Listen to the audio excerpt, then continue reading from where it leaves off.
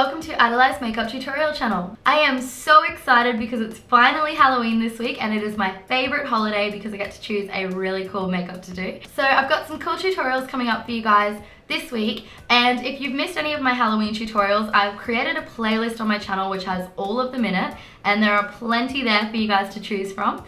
So if you need a little inspiration for your Halloween costume this year, head on over to that playlist. I will leave the link for that one in the description box down below. And today I'm going to show you how to do this super simple spiderweb eyeshadow look. And this is a great one that you can add into a Halloween costume if you want to, or if you don't really want to go crazy with your Halloween look, you can just do this one on its own. And it's still a really effective and obvious Halloween makeup. So I'm going to show you how to do this one now.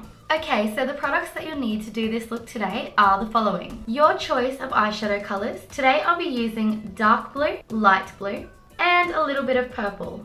A black liquid eyeliner, a white liquid eyeliner, a black pencil eyeliner, a black mascara, an eye prime, some lashes, some lash glue, and some sticky tape. Okay, first take a piece of sticky tape and apply it underneath your eye on the outer corner, slanting upwards slightly.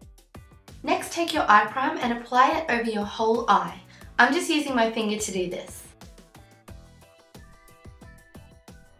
Now take your light blue eyeshadow on an eyeshadow brush and apply it over the whole eyelid, and do a couple of layers if needed just to make it nice and bright.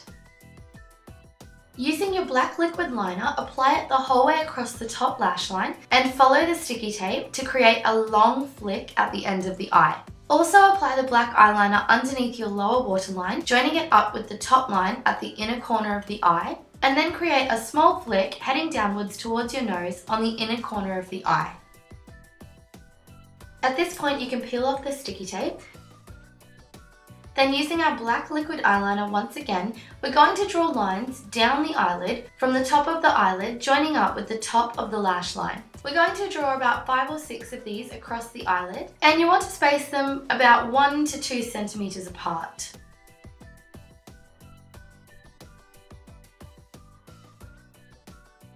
Okay, now the liquid liner that I was using did run out a little bit here, so I've just swapped to another one, and we're going to use it to draw downward curved lines between each of those lines that we've just drawn. And you want to do about 3 layers of these, so make sure you leave enough room above each of the lines. We're going to do this right until we get to almost the top of the vertical lines, but you do want to leave just the tip of them poking up above the eyelid. Now take your dark blue eyeshadow on a thin brush and apply it underneath each of those curved lines, making sure that there's still some of the light blue showing underneath that.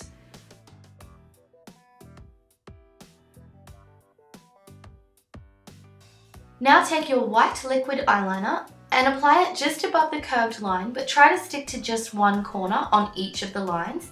This is going to give it the effect that there's a light shining onto it. And if you do get a little bit messy here, don't stress because we're going to go back over with our black eyeliner shortly. Okay, so once you've done all of your white sections, take your black liquid eyeliner once again and go over all of the original black lines.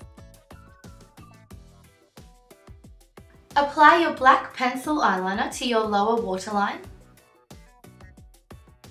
Now take your purple eyeshadow and apply it the whole way along the underneath of the eye, from the end of the flick on the outer corner to the end of the flick on the inner corner.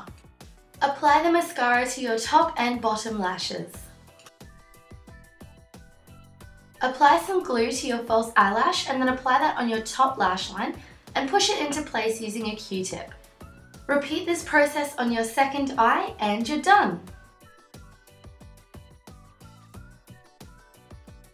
Okay, and there we have today's completed easy spiderweb Halloween eyeshadow tutorial. If you enjoyed this tutorial today, please give this video a thumbs up to let me know. And if you have any suggestions for a look you'd like to see, leave me a comment down below. Also, don't forget to hit subscribe if you haven't already for updates on awesome new videos. Thank you so much for watching. I'll see you for the next video and happy Halloween!